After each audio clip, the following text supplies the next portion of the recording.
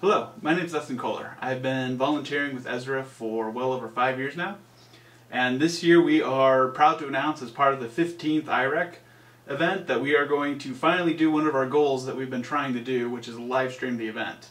We've heard you loud and clear over the many years, we've heard ourselves loud and clear that we've always wanted to do this, but we haven't had the manpower or the equipment to do it. But this year things are changing. The video that we're going to segue to here in a minute is made by Blaine. He has a lot of industry experience doing professional events and live streaming events, and he is going to be describing to you exactly what we need. In addition to that, we have a lot of technical information that we'll be emailing out to the teams as far as what frame weights and resolutions to use. We also have some updates to the Video Challenge Award that we will be having this year. In order to make this live stream possible, we really need to ask all the students to go ahead and subscribe to the YouTube channel for ESRA. That subscription number also helps us get sponsorships and bring in all the money that we need to run this event. And remember the famous saying that no bucks, no Buck Rogers. So please get out there, subscribe to our YouTube, subscribe to Facebook, follow us on all of our social medias. And with all that said, I'm going to go ahead and kick it off to Blaine. Hi everybody, my name is Blaine Seabolt, and for those of you that I haven't had a chance to meet yet, I am a 30-plus year producer for network sporting events. But most importantly, I have been in rocketry since my grandfather bought me my first rocket at about 5 years old and been passionate about the sport ever since. Now, thanks to all the hard work from the great people at the Experimental Sounding Rocket Association, we're going to take the coverage of this year's Spaceport America Cup to an all-new level. We're going to approach this coverage just the same way we would approach any multi-day sporting event, say something like the Indy 500 that happens over several days. Now, with a production like that, we're working toward having hosted elements with the traditional play-by-play announcer and an expert color commentary host. We're also working toward using lots of great infographics, be it weather, be it stats on the teams, the past cups, things such as that. And in addition to all that, and this is where you teams have a great opportunity, we want to utilize a lot of roll-in packages produced by the teams. Those packages that highlight the school, the team, the project, and the passion behind why you guys are participating in Spaceport America Cup.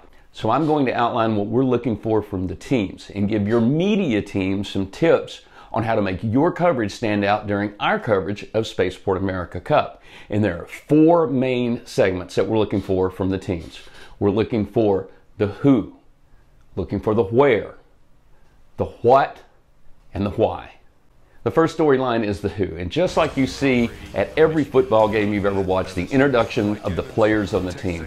This needs to be your top 5 people on your team.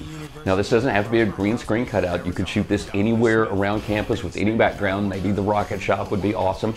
But what we'd like them to do is look into the camera and each team member say their name, their year classification, senior, junior, graduate student, etc.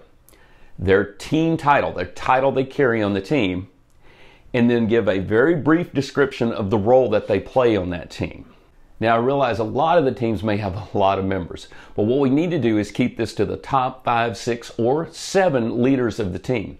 The purpose of this introduction is during the event, during the live stream, if a team is making their way to the pad, if a team is prepping, knowing that they're going to launch, just like you see in a football game, it's nice to roll that introduction so the people watching the team prepare can get to know the people that are leading the team.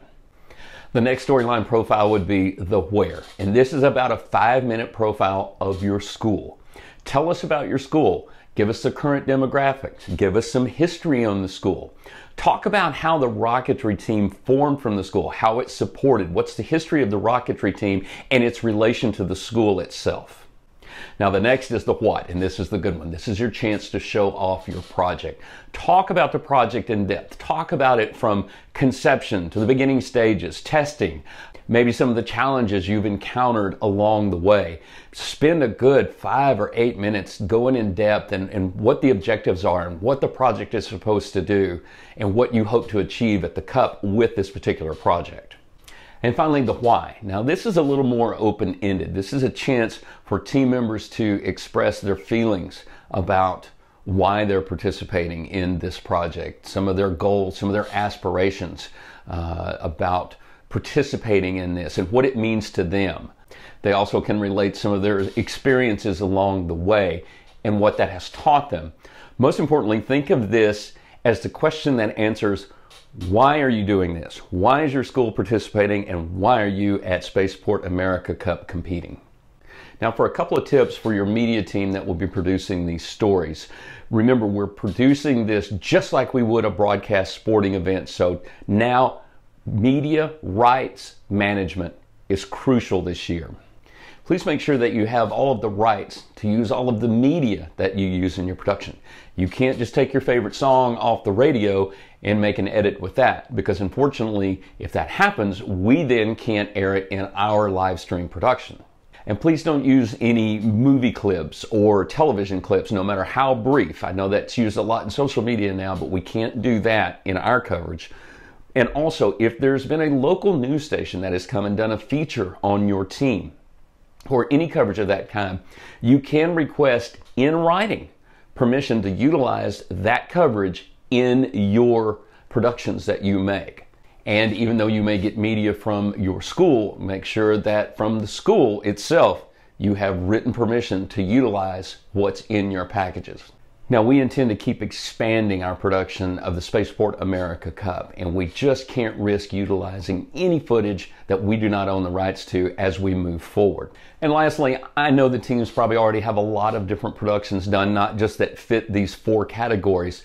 So we would love to entertain anything the team may already have to see if it fits into our coverage and if it's something that we could utilize during the event. So please feel free to email me at livestream@esrarocket.org and send me a link so we can take a look at it. We can review it and see if this is something that we would love to be able to use, or if we can use during our coverage, and add it to the production portfolio of the videos that your team has.